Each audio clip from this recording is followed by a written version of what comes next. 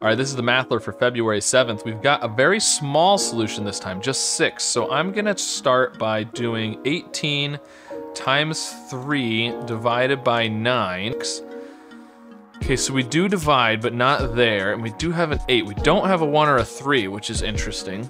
So we're probably either gonna divide something first and then add or subtract, or this could be like a 3-digit number divided by a 2-digit number. I think I'm gonna try the 3-digit number divided by a 2-digit number and try to use as many unique digits as I can. Could do something like 240 divided by 6 would be 40, but that's gonna repeat the 4 or 0. What about 258? That would be 43. We know there's not a 3, but that's not terrible. We get the 2, the 5, and the 4. Get to check another spot for the 8. I'm gonna do that. 258 divided by 43.